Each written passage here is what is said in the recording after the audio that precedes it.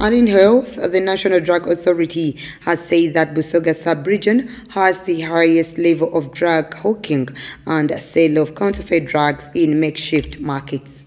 Speaking to the media, Abias Ramili, the public relations manager at NDA, said the authority is mandated to regulate drugs that are sold on the Ugandan market, and as such they have discovered that the region has the level of drug sales.